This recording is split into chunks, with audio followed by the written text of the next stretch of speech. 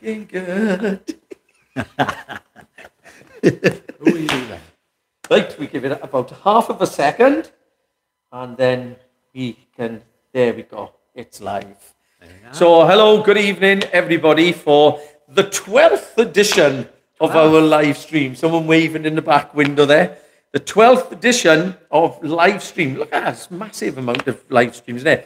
And this evening, we have our international extraordinaire drummer, Gary Phillips, who works and helps us out at Cariad. So we're going to discuss this evening reading of music.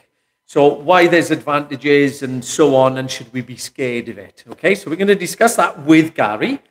But before that, what we're going to do is to have a little chat with Gary about how he come to meet me, how do we know each other, and how is he associated with Cariad. So for those who don't know, as I said, Gary's an integral part of Cariad because he does a lot of the teaching here. So I would say you probably do the bulk of the teaching, don't you? Yeah. Because the three Lees are always going round in circles with managing everything. There's a limit to how many lessons that I would take on, isn't it? So Gary takes the bulk of the lessons and helps out in all sorts of ways here. So that's really good. A tiny little pointer or two, boys and girls. I've noticed someone asking and saying they can't find the live stream.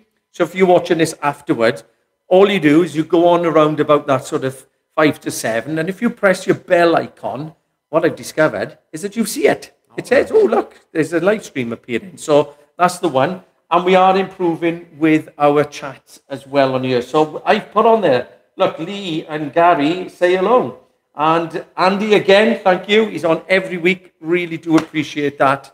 So excellent, excellent. Okay, so Gary, how on earth did me and you come to know each other? Well, when you first started Cariad, you firebombed the whole of South Wales drum community on Facebook. So I had this friend request from you, and I'd never heard of you. I've got to be honest. Sorry about that. I know, nobody knew me. No, exactly. Nobody. And then, and you were starting to promote the fact that you were opening this drum shop, and I was thinking to myself, he must be mad in this climate and everything. What is he up to? And then between Christmas and the New Year in 2014, I looked it up just before I came on here. I took my car down to Celtic Tyres for an MOT. As you do. I popped up to the party shop, the other end of the estate, to pick up some gear for a New Year's Eve party. And I walked back along the main section of the estate, and I saw the shop, and I thought, I'll pop in there. And then that's when we first met. It wasn't like this.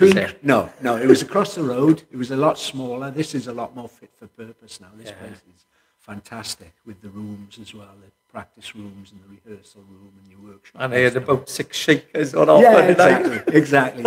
And you nearly bought something, didn't you? But then you went, oh, hang on, the car's going to be MOT. Yeah, exactly. I did come back and buy stuff. Of course you did. So, you had the welding, you still had the fabrication business going on the other side of the shop. And I'd been asked to start teaching again because I hadn't taught for a while. And I was looking for somewhere to teach because I couldn't do it in the house. And you offered your services in a room. And I started with 1 or 2 students. And I remember, because I had in my mind, I didn't know a single drummer. I didn't know anybody. I couldn't remember half the drum makes or anything anymore because there was such a big gap. Yeah. And I remember the first thing that was coming into my mind as you were looking, and I asked a little bit about you. I said to you tonight, do you teach? Yeah, that's it. And you said, well, I have done, and so on. And I said, well, I'm looking for somebody. I needed that start, isn't it? Yeah. So we had a tiny little corner, a couple of shakers, met Gary, and then slowly but surely it started, didn't it? Yeah. And we're going to touch on the reading with that for yourself in a minute. And then we slowly developed, didn't we? We took on a couple of students, there's 3 or 4, and just before the pandemic, the original one 2 years ago, we were pushing that 40 plus students a week, weren't we? Yeah. And I genuinely think if that hadn't have happened, we'd probably be into the 50, possibly even towards 60 per week coming through the doors. So it was pushing. Yeah. It's not that we've lost as such, is it? But it sort of just slows everything a little, doesn't it? Yeah. Exactly. So the teaching isn't as much through that pandemic, and people are nervous to come back and so on. But since we've been able to return, we push him back up to that figure again now, haven't we? Yeah, exactly. And I've noticed, again, of December into January, we've had another uptake again. So you always find that the new year people of course decide to do something different, so there's always a nice uptake. Yeah. So we are planning, and we to push again towards this sort of 50 and maybe even more now this year if that works well. So there's lots, and we may have to expand how we teach here. We'll worry about that later on. So that's really, really good. So that's how we met. So it was, when did we say? 2014. Gee, look at that. Christmas and the New Year. And then 2015, January, I started teaching. I think. Yeah, marvellous. A long time ago now. Yeah, it was. Now, I remember you saying to me, when I said, do you teach? And you said yes. I remember you saying that you needed to really bring your books back in and refresh. Yes. Because it had been a bit of a gap. And that's partly to explain about reading and why we shouldn't necessarily be nervous. So to take on a teaching role to represent the shop was obviously something now that's going to make you think, oh, hold on. Yes, Because there's an expectation, isn't there? Yeah. But you dusted down your books, didn't you? I did, yeah. I blew the dust off them, and they were all out of date, so I had to buy new ones for the new syllabus anyway. So you got a sale off me there, didn't you? Yeah, always a sale. Everyone looks at me and thinks he's going to have a sale for you. Yeah, so and in fairness, I mean the Trinity Rock and Pop stuff is really good, and the latest update of the syllabus is pretty good. Yeah, and Rock School as well. We do. We started Rock School, didn't we? Yeah, we started predominantly. Rock School, yeah. Trinity now for this year to combine. We're trying to encourage students to do both, so they get to understand not just one style of reading, but different ways of reading, different dialect, if you like. Exactly. So it's that thing again, as you said, brushing down, looking back over it, but you've redeveloped your skills, haven't you, by just being involved in it every day? Yeah, exactly. Yeah. And well, similar with yourself. I was a non-reader at that point. When I mine, I always harp on about it, but it was literally 15 years. I didn't go near it because of the addiction to the blooming things. Yeah. And then this happens. Yeah. I kept telling my wife, I can't look at a drum kit. I can't. It'll set me off. No, it won't. Bang. But we do love it. But however, having such a big, I didn't read at all, so I was very apprehensive about that in general. Yeah. So you started, as I said, and then I followed suit.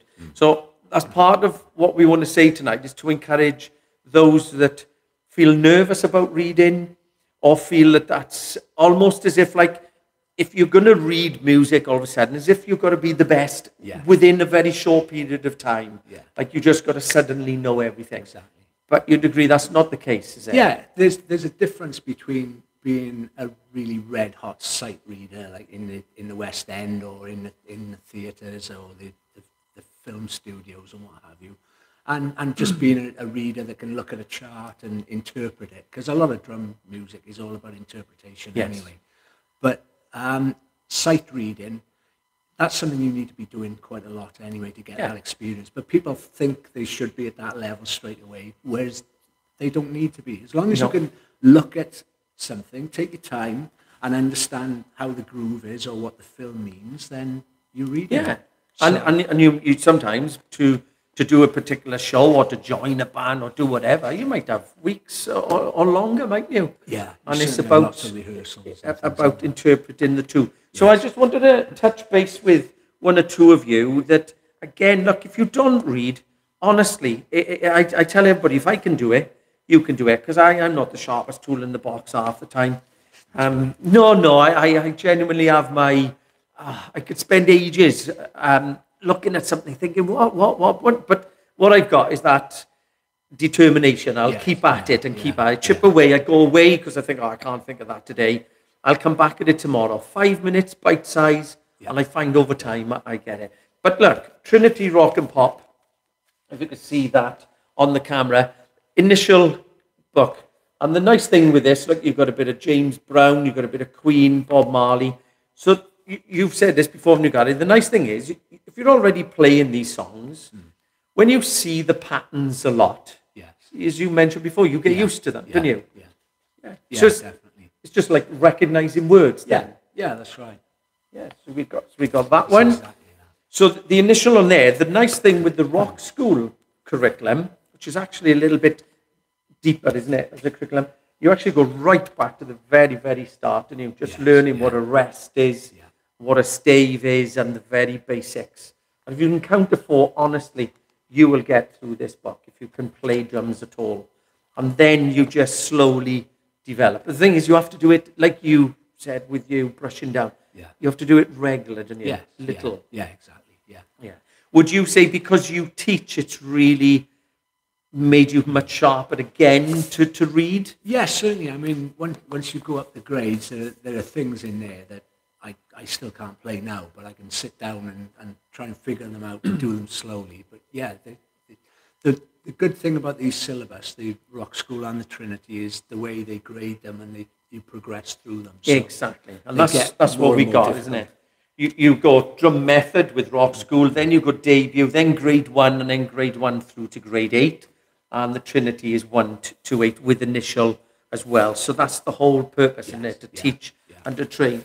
And I think if you just constantly, or look every day, 5 minutes, if you're prepared to do that, a little bit here, put the song on and see if you can follow where the chart is going, isn't it? Yeah, exactly. Not the deep stuff, but the simple stuff. And then you can build your confidence. And they come with complete tracks with the drums in anyway. So you can listen to what the drums are doing. Yeah. As well as without drums, with and without clicks. So. Excellent. So it's worth it, guys. As I said, I find it, I would never go back now to ignoring that, you know. And Gary, obviously, because you have done circus work, haven't you? Yes. International circus. You've gone out now. Let folk know you do big band, don't you? Yeah. I manage a 17-piece big band, 19-piece if you include the male and female vocalists. Like lining up the cats. Yeah, exactly. It's like running a nursery school sometimes, but we'll edit that bit. Yeah, they're a great. Oh, it's live, isn't it? They're a great bunch of boys and girls, and we have some fun, and they're really good standard musicians, and that's really helped my reading, being able to do that. Because my dad was played in big bands. He's a sax player, and that's when I first got introduced to it. And I'd always wanted to, but you don't really get the opportunities. You get thrown in at the deep end quite a bit with big bands. You turn up and you get all these things that you've never seen before. But the more I've done it, the more I get used to it. Of course, it builds that confidence. Yeah, exactly. Again. And you could do that privately, can't you? If you're a little bit shy, you can be doing that. You just build your experience by buying the books. Playing music, I think, is key. Yeah. Sometimes we buy the rudimental snare book, get a bit fed up after page 4 because we haven't got time. Yeah. But playing music and reading what? Now, we use a little app on YouTube called Drumistry, don't we? Correct. We find really good. It's not perfect, but it's good, isn't it? Yeah. And it plays the original song and follows the drum score all the way along. Yeah, so Drumistry, that's a really good one on there. Yeah, there's quite a few. I mean, if there's songs that people like, normally if you search for them and put drums at the end of it, it'll come up with as many as are available, and you find that most of the famous songs, there are lots of them in there. Yeah. And you get somewhere you can actually watch the drummer as well, because different students learn in different ways. Some of them are happy just to have the music. Some of them learn by ear. Some of them just like to watch what's going on. And these facilities now, I mean, it was never like that when I was growing up. I know. It was sort of latter stages of when I was first learning. VHS videos started coming out with the likes of Steve Gadd and things like that. And, exactly. It's a long time ago. And people are probably going, what's a VHS? And just watching people on telly, like Top of the Pops and the Old Grey Whistle Test and things like that. So that's the only way you could learn, and listening to records. But it's now all available. So many resources. There's no excuse. Yeah. Right, so I've written about 5 points here. Number 1, helps accuracy. Now, if you're playing with 18 people, if they're all non-readers, when it comes to a fill, you've got 18 people playing a fill slightly different to everybody else, haven't you? Especially if it's a da-da-da-da-da-da-da. Exactly. But if you are all readers, then all 17, 18, in theory, should all be following that, and that's what creates the music sounding right, isn't it? Sure. It's it. You get, sometimes you've got the whole band phrasing together, Other times it might be one section, the trumpet section, and you'd be phrasing with those. But Yes. you have to know what they're playing in order to be able to phrase along with them. So accuracy, and that's important because we want to give people who pay to watch musicians play, even though the money's not great at the moment. But however, if somebody's taken the time to come and see you and they've paid, I'm a firm believer that should be a proper done show. Yes. Not just, what we fancy because that's the way it is. It should be thought out and done properly. So we got that. I mentioned here, it helps with the structures of your grooves and your fills. If you want to improve your grooves, you're playing, but you also want to get better fills, the thought process of knowing your crotchets, quavers, semi-quavers, etc., the counting that goes on in the head changes, doesn't it? Yeah. You know it's that 1, 2, 3, and 4 within a rhythm. Yeah. You don't get confused halfway through thinking of, is it that or is it that? The number counts. Yes. Yeah. And then you create fills, don't you, that you can either write down to remember, or it sort of just changes your thought, doesn't it? You agree? Yeah, exactly. Yeah, and you can look at the way the bar is subdivided when you can read these sort of things, and then you can look at different orchestrations. So taking something that you might just do on the snare and think, well, what if I put it on the tom or the bass drum, and then you try and figure out which part of that fill goes where, and just do different ones. Yeah, it just opens doors, doesn't it? It opens, it creates, whole so that ties in with the third one I mentioned, which is gives us different ideas. It's outside the box, because when you're looking at a grade 4 or 5, 6, 7, and 8, as you prove within the box, there are fills there that are tough, innit? Yeah, but if you go for it and you crack them, you think, well, there's another fill in my back pocket. Yeah, exactly. And the great thing about the books is they cover different genres as well. So you play in things that you might not necessarily play, grime and reggae and things like that. Yeah, excellent. And it helps you, I find it helps you to stop forgetting halfway through a song. I'm trying to do a couple of little cover tracks here for YouTube and that. And I'm sitting there, I'm playing, practicing, and I'm thinking, oh no, it's not that part there, it's that part there. Yeah. It came up on the Drumistry app. Yeah. As I'm playing along, because it's there, you don't have to think. Yeah, it's there. We were talking the other day about Jump, weren't we, Van Halen? Yeah. And I could never figure out what was going on in the middle of that. But it's in the Trinity. I saw it written down. Yeah, exactly. And now it's just a matter of trying to play it. I still can't play it, but at least I know why I can't play it. Yeah, exactly. Oh, that's why. Yeah. What was he doing? Exactly. Yeah. I've written here, it's good for your cheat notes. You haven't got to be an expert writer of you. No. You haven't got to have the most expensive program and everything's done. No. But if you just want to get some quick cheat notes of the start, I find if we're playing 2-hour show for somebody, for an example, or whatever it is, covers, weddings, whatever it is, do you find sometimes if you don't jot something down, you'll go into song 4. Yeah. You know what the song is called, but you can't remember what it does. Yeah, exactly. Who starts this? What was that song? Yeah. So a little cheat note, and it can be just the first bar, can't it, or a couple of bars. Because once that's triggered, your brain knows the song then. Yeah, sure. But I'm terrible for that. I'm like, oh, I can't remember. Yeah, I'm the same. I mean, if it's songs I know and I've played for years and years, it's not a problem. But if there may be 1 or 2 more modern ones that I'm not familiar with, I find it, if I just I'm like write out throughout everything. Yeah, one or two bars of groove just to remind myself. And then someone says to me, Billie Jean. Who? Michael Jackson, Billie Jean. I can't remember. How's it go? Yeah. You start it, Lee. Do I? Yeah. That's it. How fast is it? But honestly, I can't be that daft. So it's good. It's a good cheat note. It's easier. Yeah. A little privilege that I had was to go to Rockfield, and I did this couple of songs, and I found then, even though I'm a terrible writer, and I have experience so far with reading, but it's enough to get my brain thinking. Yeah. But it meant that when in the control room, I had the ghost track roughly of what they wanted to do, but now it's like, this is what we want out of you. Yeah. Instead of trying to work on memory over and over, and 25 takes later, you still can't remember, I went straight in there, pen and paper, right, what's the verse? Yeah. What's the line she sings into the chorus? And I jotted down really basic things of that's the groove for the verse, that's it for the thing.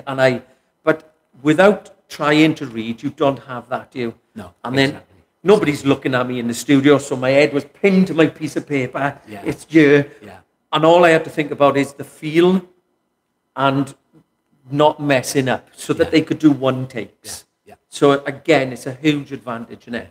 Live or Well, you must have or done thingy. all right because they've invited you back, haven't they? Well, yeah, I've been proposed. We will see. We will see. Yeah, We will good see. stuff. I think they've invited me back to make the tea for the drummer. Well, yeah, that's what studio work is all about. Exactly. Good And stuff. I mentioned here then to depth drummers, if you're really new to drumming, depth drum is basically where you stand in for somebody on the night, isn't it? Where you may know the band, you may not even know them, but somebody's fallen ill and you walk straight into the situation. Yeah. If they can send you the set list and what they do, if you can read and write a little, again, you can create a few notes you can put down on there. So you don't want to read you live where you're stuck in there. No.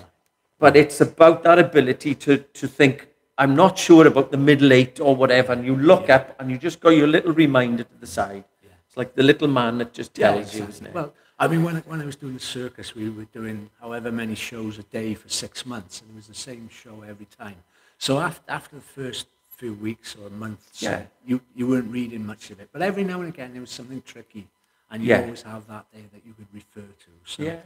So it's worth it. We've talked on the series that if you learn some rudiments, it's surprising what it does. It does open up a door. Yeah.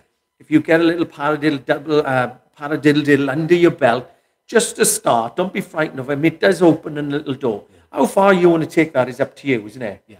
You don't have to say, it's 40 essential rudiments. Unless I master them, I can't be a drummer. No. You start off and you keep building. Get nice grooves under your belt, get the feel, and then learn to read.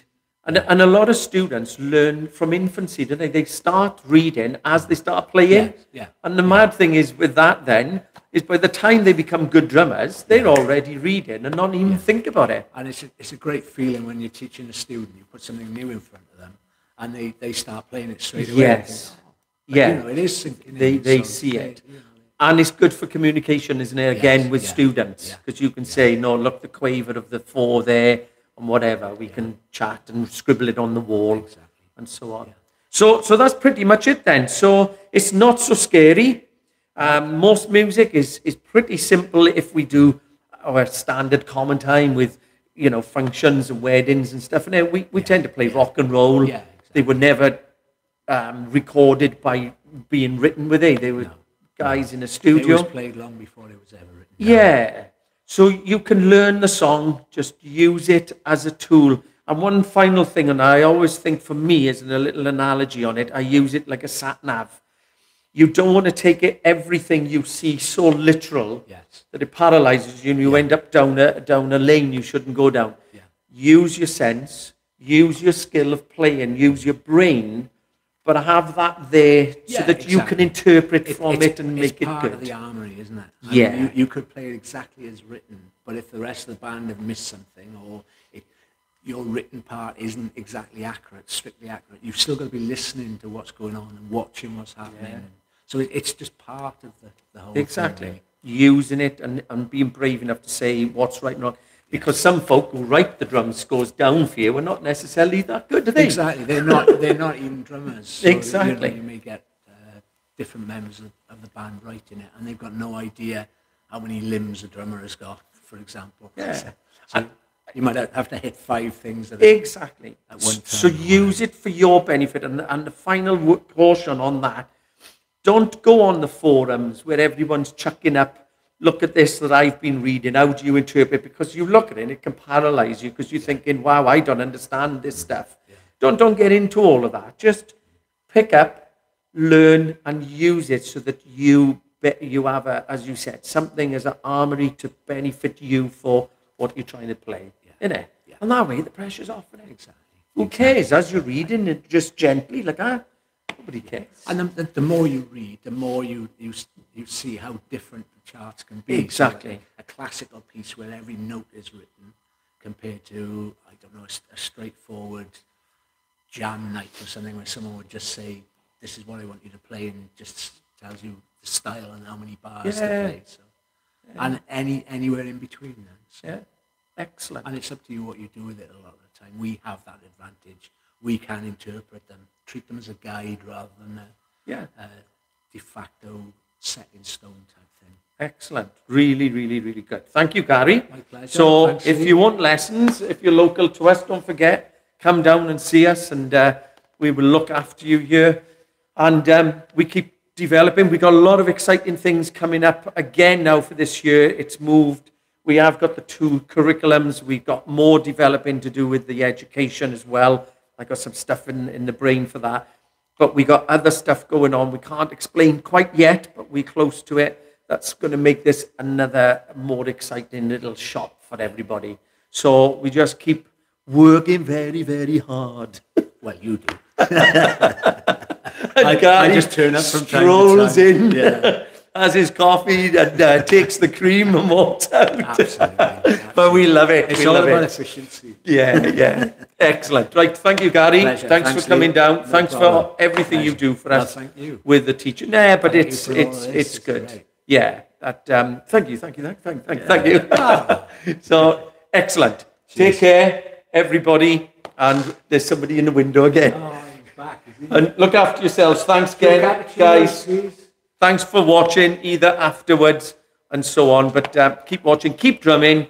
It's good therapy for the old soul. Excellent. Ta-ra all. Cheers. Bye-bye. Ta-ra. You have to keep waving. Oh, do I? Sorry. Yeah. Okay, I'll keep I stand over here for a while. Oh, you're not going to switch it off? I sit here like a lemon. Right. Still going. I'm still going. Keep waving. Ta-da.